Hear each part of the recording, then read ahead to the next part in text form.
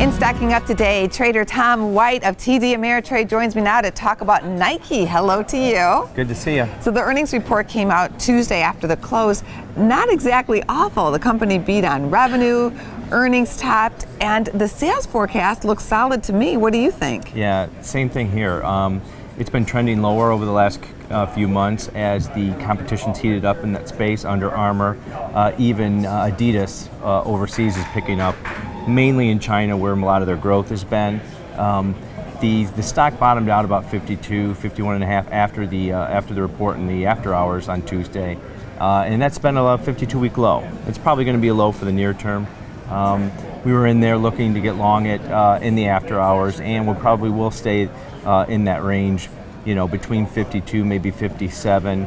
And they had some currency issues to start, and unless those kind of get fixed, and the dollar's actually been falling since the Fed meeting last week, so that could help that multinational. So you're buying the stock. Are you buying it outright, or are you doing an option strategy? We were buying the stock outright in the after hours. Nike. Yeah, exactly. It pays a nice dividend.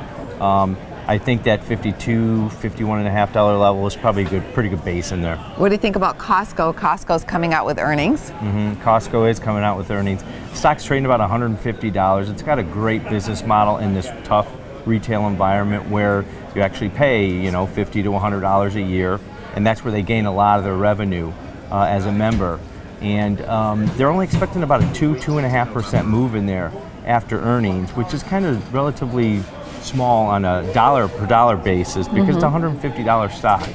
That stock's been sliding as retail sales have kind of been mixed lately. I would expect that stock to kind of stay in a tight range unless after falling back down to this $150 share level that we get an upside surprise, overseas expansion kind of takes place. We could see that stock pop. But with only an expected 2.5% move, I'd be surprised if we'd had one of those one-off moves. Also on your list, Pepsi, another earnings play here. Pepsi come out with earnings. They're only expecting about a 1.6% move into earnings, according to the option market. And for a $107 stock, that once again is a pretty muted move expectations. It's a blue chip. It pays a great dividend.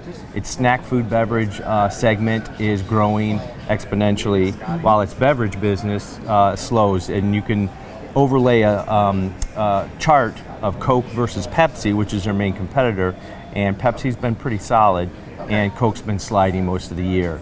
And that's probably due to the snack food business as that continues to grow.